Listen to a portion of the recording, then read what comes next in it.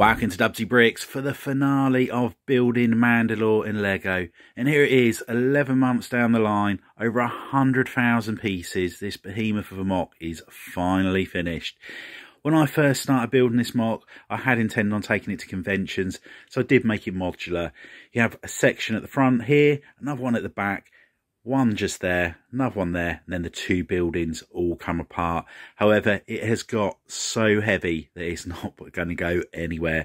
I did make it so you could just about get out of the door frames, but as I said, due to the pure weight of the build, it's not going to be going to conventions, unfortunately. Also on the top here, we have the throne room, which is movable as well. Now this MOC, as I said, over 100,000 pieces. It's over 6 feet tall.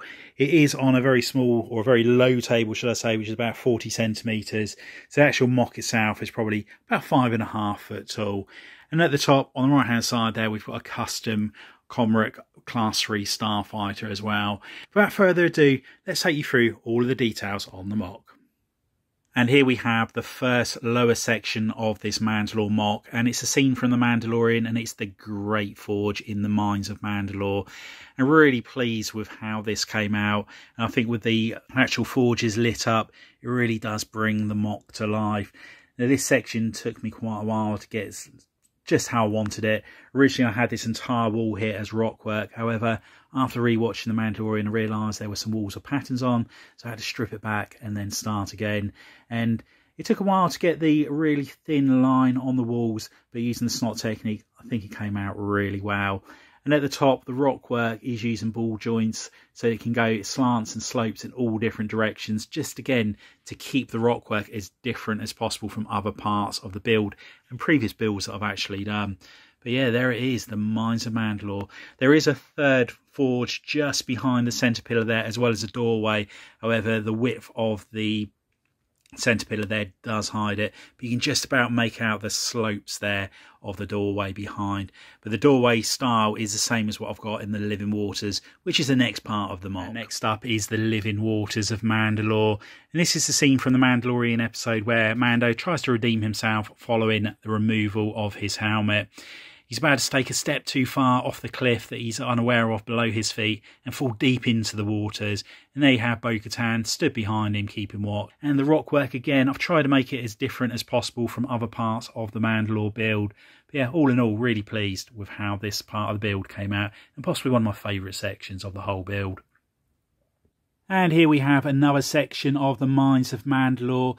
And this part of the MOC changed very late on in the build series. Originally I had it so that Grogu was going to be escaping through the tunnel at the back of the build, following Mando being captured by the spider tank. However, after LEGO introduced the Ambush and Mandalore battle packs, just had to add those minifigures to the build. So I did away with Grogu and introduced these figures instead. And I think it was the right decision. I think the Imperial Commandos look so cool. I love the helmet mould that they've released for this figure. I'd certainly think that the pops of colour with the white of the Imperial Commandos and the blue of the Mandalorians certainly bring this section of the MOC to life. A lot more than Grogu would have done. And this is the final part of the Mines of Mandalore, and this again changed very late on in the build series. Originally I had it so that you had Mando captured by the spider tank. He was in the cage and the spider tank was stood behind him. However, everything was dark bluish grey, the floor, the rockwork, and also the spider tank itself. So when they released the set which had the Praetorian Guards attacking Paz Vizsla, I just had to introduce them to the MOC, and I'm so glad that I did. The red really does stand out and bring this to life. It's just a shame that LEGO didn't add the third Praetorian Guard to the LEGO set to make it screen accurate. However, once you get the advent calendar at the end of the year, we'll have that third figure to be able to make this all complete. And here we have the access port that takes you to the lower cities of Mandalore and the sewage tunnels. And again, this was quite a challenge, trying to get this as circular as possible and capture as many details as possible that you saw in the Clone Wars. So you have the lift shaft that takes you all the way down to the Undercity. And on the left hand side we have the first sewage tunnel, and then there's another one on the right hand side. Now these two tunnels don't actually lead anywhere. I put black walls behind them. Originally I wanted it so that all the tunnels were as close to the front of the MOC as possible. However, where this is a complete circle, I needed to push that tunnel that little bit further back than ideally I would like to have had. So that's why I've blocked it off, to enable me to bring all the other tunnels to the front of the build. And here we have the tunnels of Mandalore, the sewage tunnels that lead from the access port, and they're going to take us on to the room where Captain Vaughn has met his demise, and there he lies on the floor. Ahsoka Tano, she's come face to face with Darth Maul for the very first time, and in the back there we've got a couple of the Maul Mandalorians stood pointing the rifles down at Ahsoka, and on the floor another Mandalorian. He's already been shot in the back by Captain Rex and a 332nd. With this entire Mandalore build, on the external side of things, it is my own creation. I've used concept art to get ideas of how I wanted it to look, but I've tried to keep the Mandalore style as much as possible in each of the builds. Now on this left-hand building here, I wanted to make this large enough that you could believe that there was a full interior inside it, whether it's offices, apartments, or any other room that you might find within Mandalore. It meant I did have a lot of space at the back of the MOC, which I wanted to fill up. So I've added some rooms that you see in the Clone Wars. And at the very bottom here, you've got the prison cell area. Now with this area, I wanted to get it looking as close as possible to what you see in the episode. And I found that using the window frames just along here as the barrier worked out the best option, as opposed to trying to do something brick built. And there are a couple of lights in there lighting up. And at the side here, we've got the elevator shaft, and there we have Gar Saxon and Bo-Katan having their battle just before the lift comes down and almost crushes her. And again, we've got a couple of clones just coming down in the lift, unaware of what's going on below them. Above that, we've got a walkway that's going around the main building with 4 of the Mandalorians just run around the corner following a clone trooper. Just above that, we've got Ahsoka Tano and Darth Maul having their final battle before she disarms him and takes him into custody. And this would have been taking place above the city of Mandalore, so this is totally out of place location-wise. However, I had this big space available, and I thought it'd be quite nice to have that iconic scene in there. And then at the very top, we have got the throne room itself. Now, the throne room took ages to get right, and I wanted to get as much detail as possible on the windows side of it and make the window frames as thin as possible. Filling in all of the glass elements on there was quite the challenge. I'm really happy with the end result.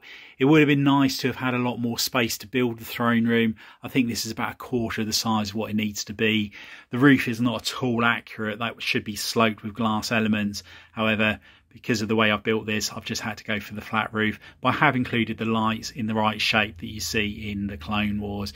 But this throne room was great fun to build, and it is a modular build, so it does come off easily. It's just on a couple of tiles on the very top of it, so I can take that off and keep this long after I've taken Mandalore apart, should I wish to do so. Outside the palace here, we have Gar Saxon. Him and a couple of his troops, they've already started the battle with the Mandalorians. A couple of soldiers, they're already down. And this leads to the bridge. Now, over the bridge you go, and then you get to the main landing platform of Mandalore. Now, on top of here, we have our Class 3 Comric Starfighter. With this Mandalorian Starfighter, originally I had it so that the wings rotated. However, due to the sheer size and weight of the wings, the mechanism inside the fuselage was all twisting, and it just didn't work properly. The other problem you have with having rotating wings, when it's in flight mode, it looks really good. You've got the tile effect on the top. However, when the wings are then put into the landing position, as it's in at the moment, all you can see are the anti-studs on the bottom of the wing. Now, in the real version of this Starfighter, the wings are the same on both the front and the back. So what I decided to do was make the wings removable. That way, I can have the tile effect facing forward on both landing and flight modes. So all you need to do, remove the wings, swap them over, put it into the alternate position, and there you have it, tiles facing forward or upwards. And here you have the Starfighter in its flight mode. So as mentioned, I removed the wings, put them on the opposite side, so it's kept the tile effect on the top, and it does have such a nice look to it. With this vehicle, it's not quite to minifig scale. The cockpit section only holds 1 minifigure as opposed to the 3 that it should do. It would be nice one day to try and recreate this vehicle in minifig scale so you can fit all 3 people in the cockpit, but also have it so you can deploy troops from the rear of the vehicle on the underside. With this MOC, I didn't want to add too many vehicles to the build, as I do feel that when you start adding gunships or ATTEs, you can make the MOC feel a lot smaller than it actually is. If you've just got the minifigures on there, the MOC can look a lot bigger. So one thing I did want to do is keep the vehicles to a minimum, but I did want to add a couple more. So I've added some of these little mini speeders in here. One has been destroyed, and these are based off of the speeders that you see in the Mandalorian battle packs. However, I have tried to shrink them down in size, especially the rear of the vehicle.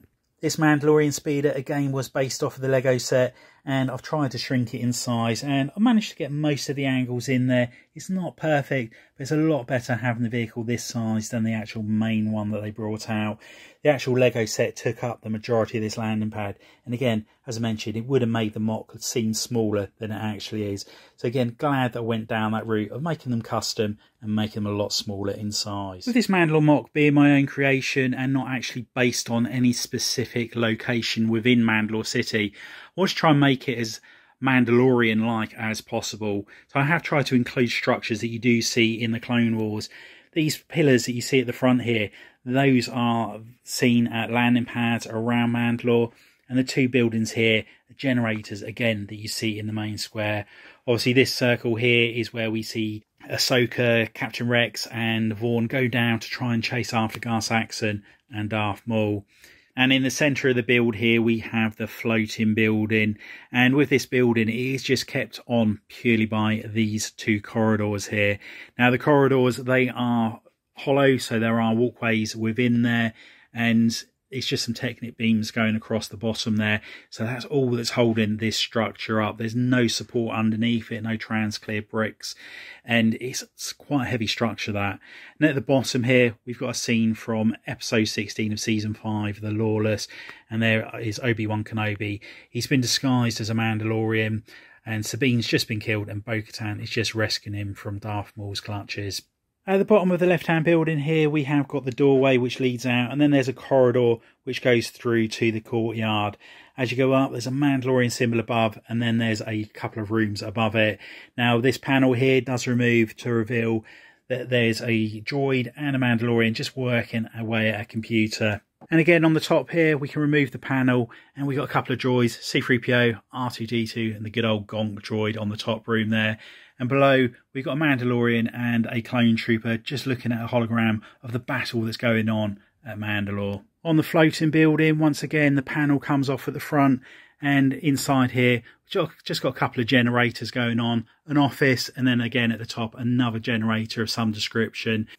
On the right-hand building here, if we remove the panel once again, this one we've got a medical centre at the very bottom, and as you can see, we've got a clone trooper lying on the bed there. He's already had his forehead bandaged as he's been injured, his helmet and gun and jetpack to the side there. There's a medical droid just about to assist him. There's a Bacta tank over on the right hand side for somebody should they have any more serious injuries. Next level up, we've got Darth Maul. He's been captured, encased, and the two Mandalorians are there waiting to transport him off to the landing platform, and a clone trooper is just coming on to tell him it's time to go. And at the very top here, we've got a faction of Mandalorians, and they're just discussing what they should be doing, whether or not to join the battle or not, and just a little rest area at the side. The speeder has been blasted away by one of Darth Maul's troops, and the clone trooper, he's been thrown away, as has the Mandalorian just there. Now the doorway behind there, that is operational, and there is a cog on the side here, so when you turn the lever, the door will go up and down. And when you turn the cog, the door goes up, and there is Obi-Wan Kenobi getting ready to join the battle, as he does in the episode The Lawless. Now this corridor here, it took an absolute age to get finished. This corridor has to be one of the most satisfying parts of the build. Trying to get all of the details and lines in here as accurate as possible was quite the challenge. The walls, they go up, they go in, then come back out again was one part. And I've used several different techniques using hinge pieces and ball joints just to get it all to stay in place. And again, you've got the snot technique used on the walls, just trying to get the lines as accurate as possible to the source material. These sections here, they're not 100% accurate to the source material. However, I've got them as close as I could using the techniques I was using, and really pleased with the end result of it. The door frames, again, I've tried to capture the shape that you get in there. I've just added a couple of little crates in there just for a little bit extra. And having the functioning door down this end, again, is a nice feature to add to the MOC. Really am pleased with how this MOC has come out. The vision that I originally came up with, I feel like I've managed to capture that with the brick. So really pleased with that side of things. If I were to build it again, I would do a few things differently, such as a throne room. I'd leave a lot more room for that to be built so I could have it the size it needs to be to capture all of the details of all of the windows on there. With the Mandalorian Starfighter, again, really happy with how that's come out. And I'm glad I changed the design of the wing mounts on there to go from rotating to removable, so I can just put it in each position should I wish to do so. It would be nice one day to build this craft so it's minifig scale, so at the back of the vehicle you've got a section where the troops can be deployed from the back of the build. But all in all, I'm really happy with the decisions I've made with making this MOC. I'm glad I did include some scenes from The Mandalorian down the very bottom there. It was great fun adding the death of Paz Vizsla in there, and also the Great Forge as well. But yeah, there it is, Mandalore built in Lego. I really hope you've enjoyed the build series over the last 11 months, and really do appreciate all those people that have followed the journey throughout it. If you haven't already done so, please consider subscribing to the channel and hit the notification bell so you don't miss any future content on the channel. And if you know anybody else you think would be interested in building Mandalore or building Star Wars Lego MOCs or building Gotham City, if you could share the channel with them, it'd be much appreciated. And I have already started planning my next build series, and the announcement for that will be very soon. So stay tuned to find out what it's going to be. Thanks for popping on by, and I'll see you next time. Bye for now.